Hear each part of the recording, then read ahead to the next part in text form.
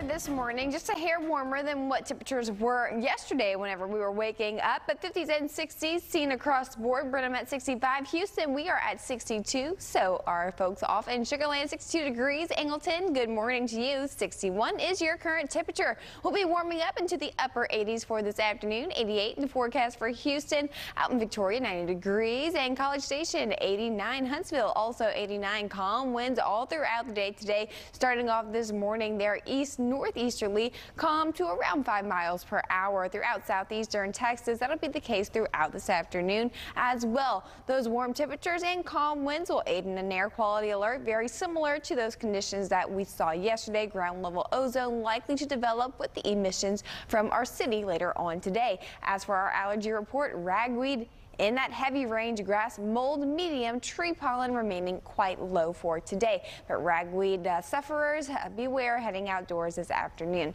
Looking at the week ahead, things remain quiet for us. 80s in the forecast for the afternoon, 60s for our overnight lows. Friday likely to be our warmest day of the week ahead of a cold front arriving around mid to late day on Saturday, dropping temperatures for the end of our weekend going into next week.